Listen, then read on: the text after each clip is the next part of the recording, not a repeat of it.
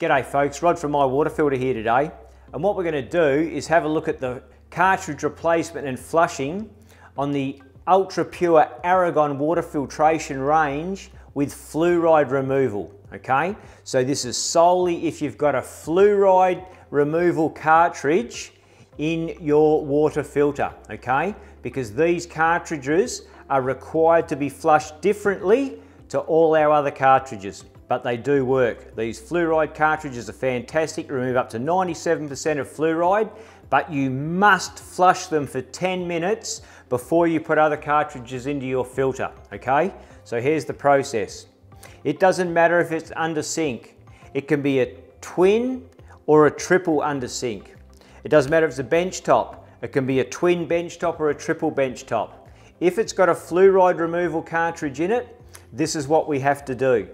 Flush the cartridges on their own. Flush the fluoride removal cartridges on their own.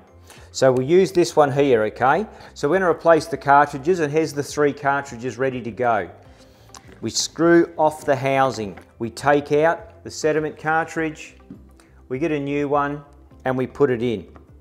There's no problem in changing this sediment cartridge because it's before the fluoride, okay? Now we remove the fluoride removal housing. We take out the old fluoride removal cartridge and we're going to put in the new fluoride removal cartridge.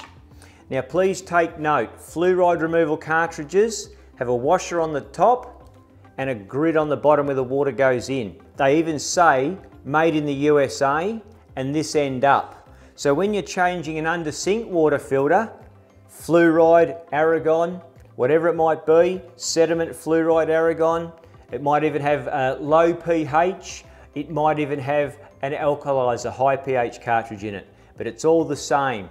We change the fluoride cartridge first and the washer goes up into the head cap on the under sink and the washer goes down into the head cap on a benchtop.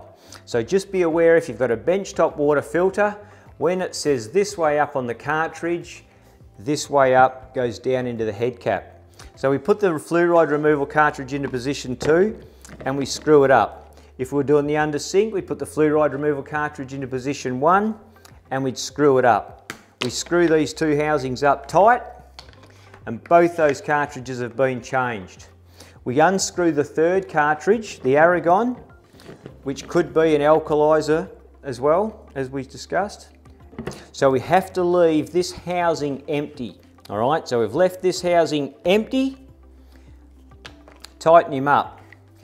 So we've got sediment in the number 1, fluoride in number 2, we turn on the water and we're gonna flush them, okay? We're flushing the fluoride cartridge for 10 minutes solid with no cartridges after it, okay? The fluoride cartridge could be in position 1, then an Aragon, then an alkalizer of some description. In that case, you'd still put the fluoride cartridge into position 1, but you'd have both these housings empty.